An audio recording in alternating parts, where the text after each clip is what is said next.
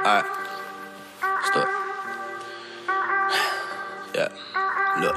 Tell that nigga bring the beat in, let a motherfucker bass pop, to the goddamn track rock. And you can feel it from the front to the back with the bump in the trunk. Don't turn that down, nigga, let this shit knock. Thought I told him that I wouldn't ever stop. Why you mad at a young motherfucker that was living with a dream, giving every single thing that he got? There ain't no reason for the flow switch. I wanna reminisce, I gotta stay focused. And I can speed it up and try to give you something that was different, so I can make them listen. But I wanna tell a story about the way that I've been living. Take a better 9-5, try to understand the thoughts in the young nigga mind. And man, I be coming, what do I define? By default, I've been living in the CB grind. In the trailer park, we up at deep run. We had low funds, a real small budget. It was 5 of us in that one space with an animosity that you can't face. My father wake up in the morning like, what the fuck are we finna do? My older brother pissed off and he don't wanna go to school. He mad at my father for everything that he put him through. We looking at the world with a different kind of point of view. To tell the truth, my father wasn't nothing but a fiend. By the time I came around, the nigga got clean. Lost so much time trying to focus on the pipe. Now you wanna be a father to your kids, alright. And my older brother's plight had already been started with 2 bags packed. No time for looking back, rather get it by yourself. Yelling motherfuck that, headed for the front door. There wasn't obvious back. And the pain that my older brother was feeling was real, but there ain't no way to cope when you couldn't even deal. And he was feeling abandoned, stranded, understanding. To roll a couple blunts on the way that he commanded. That man gotta live with the damage that was already caused. And there's nothing you can say, nigga, any fucking way. With a dead straight face, you a part of the reason why that motherfucker gotta stay.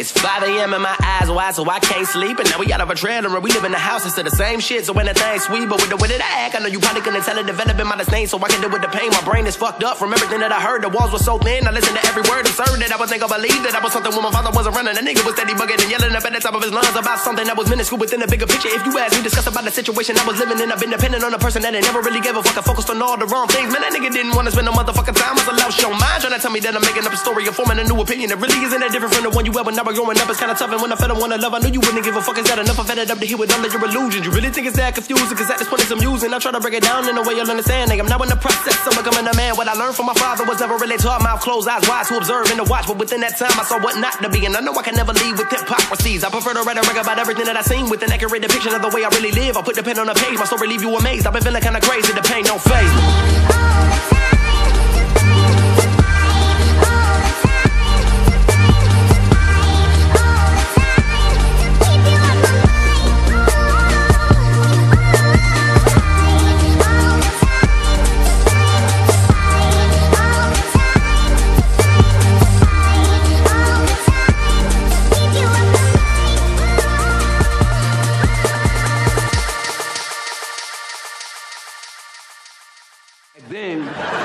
Stuck and I'm looking for the exit. I'm working every day, but I feel like it never pays off. I'm pacing and battling, struggling with my happiness. I take the situation and my mental instability, using a few soliloquies of lyrical agility, adjacent to the fact that the pictures I paint around are still the best of my abilities. With the effort I'm giving, necessary to remember every sentence that was written. I don't keep up with the status quo, but I cannot be apropos as I propose a proposition. Appropriate politician, long as these motherfuckers can always tell the truth. I'm at war with my sanity like the Hathaways of Montagues. Niggas can't never ask shit, Lord. Can't never ask shit, and that's why niggas can't never ask shit, Lord.